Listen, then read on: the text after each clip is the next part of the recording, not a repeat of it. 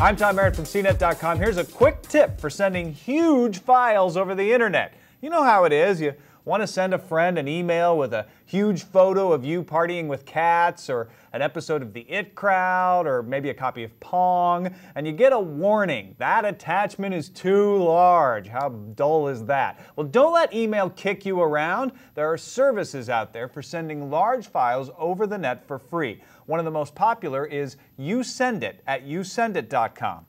You can send anything up to 100 megabytes for free without registration. Just send the link and download the secure file. It's dead simple to use. However, YouSendIt doesn't scan for viruses. Dropload at Dropload.com does. It has the same 100 megabyte cap as YouSendIt, but Dropload will scan for viruses. Now, on the downside, it doesn't encrypt the download part.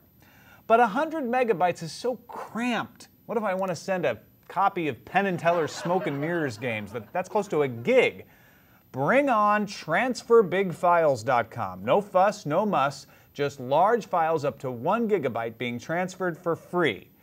Now, there are plenty of others out there with different file maximums and features. Take a look at ZUpload.com and MegaUpload.com as well. They're both free. Also, remember, you should only send files you have the rights to send. No copyright infringing, please. That's it for this quick tip. I'm Tom Merritt for CNET.com. Remember, only send files you own.